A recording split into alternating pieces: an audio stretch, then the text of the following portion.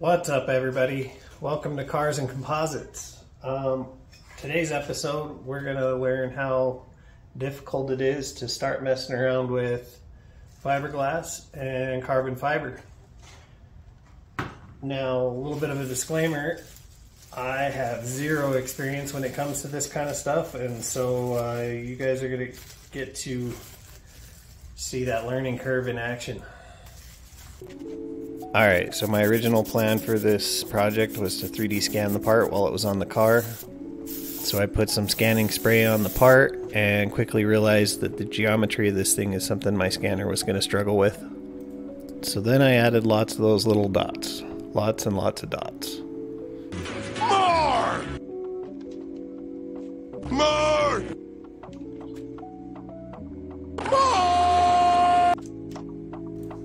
And doing a marker-based scan helped, but it still wasn't good enough, so I decided to go old school with it. We are going to remove the bead pillar trim and make a mold.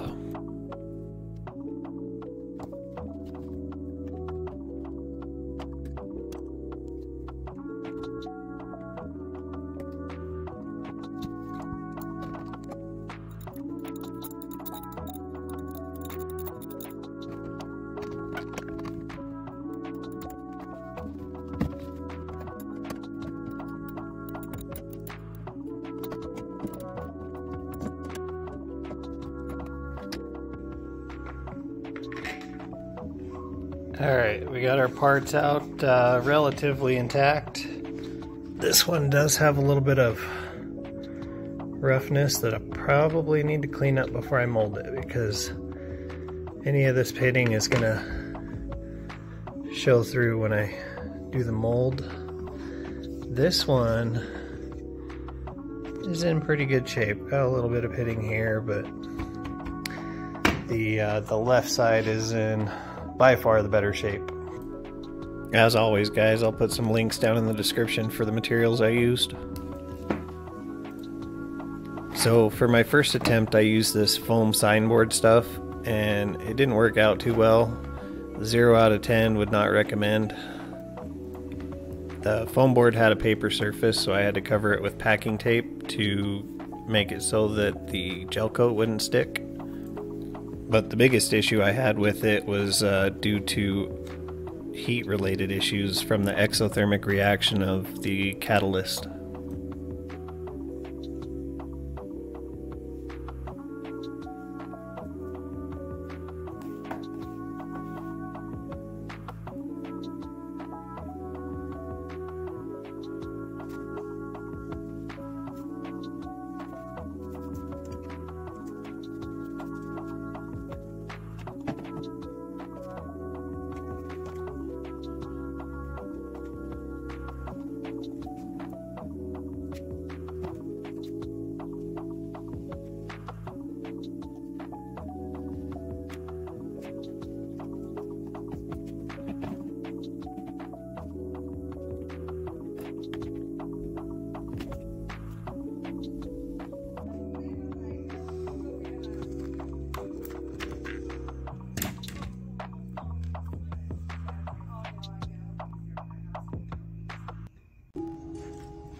Alright, something happened to where my video was unusable, but just to update, I had a little bit of air voids behind the gel coat, and if you look right here, you can see that, let's see if I can get that on the video, right here, the foam board separated from the part while everything was curing.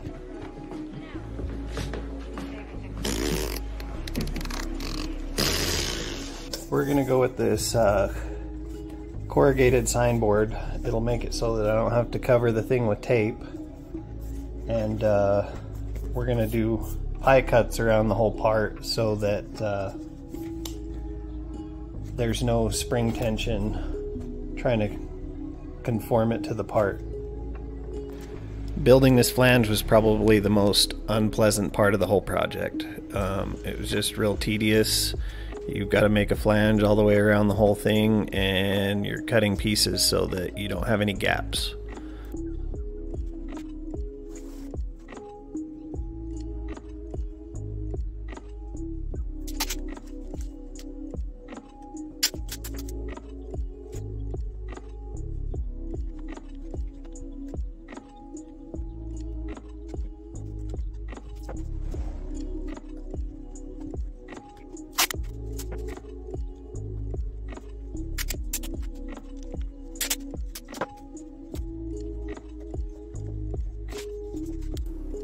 Once you got the flange built, you want to seal up all your cracks with tape and fill in any little gaps with modeling clay.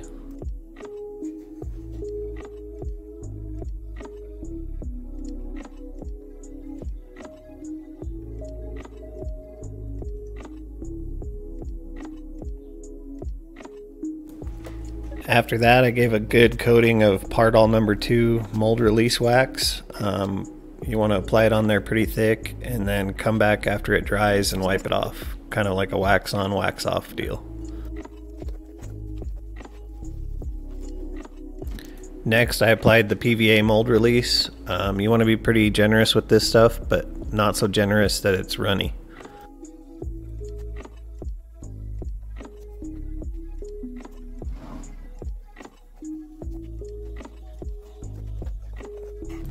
After the PVA dries, you can go ahead and catalyze your gel coat and get to applying it.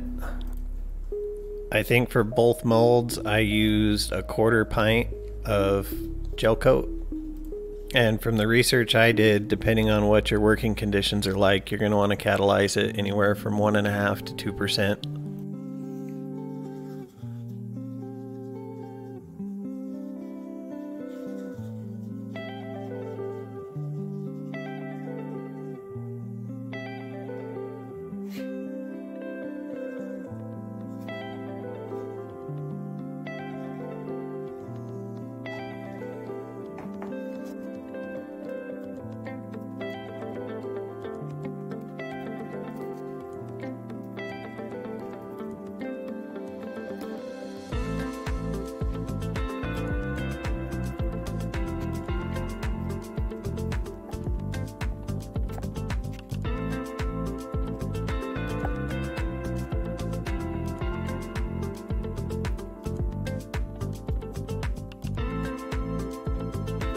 Once the gel coat is set up but still tacky to the touch is when you're going to want to start laying your fiberglass. Part of the reason why I got those air voids on my first attempt was because my fiberglass mat was way too thick and heavy. So off camera I shredded up a bunch of it to work it into those nooks and crannies a lot easier.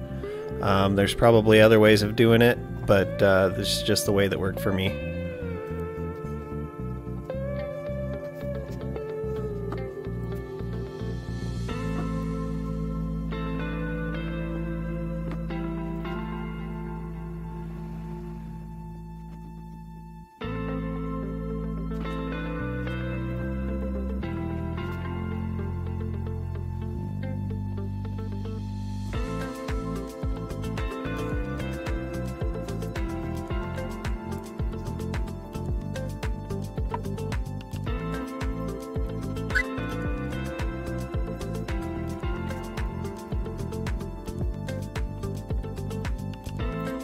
Then once I had a good base layer down is when I started adding pre-cut sheets just for extra reinforcement. Thoroughly cured.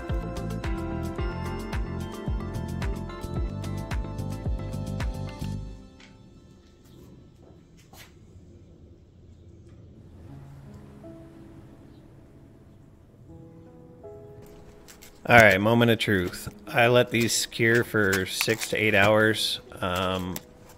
Probably could have gone longer, but I was impatient. But everything seemed pretty hard. And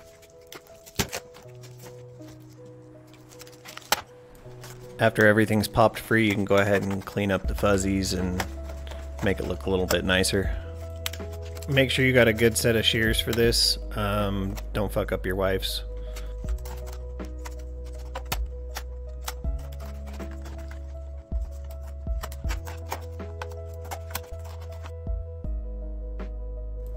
Well, the molds are going to need a little bit of cleanup just to get the PVA residue and the modeling clay out of there, and probably some light sanding and buffing, but overall I'm pretty satisfied with how they turned out.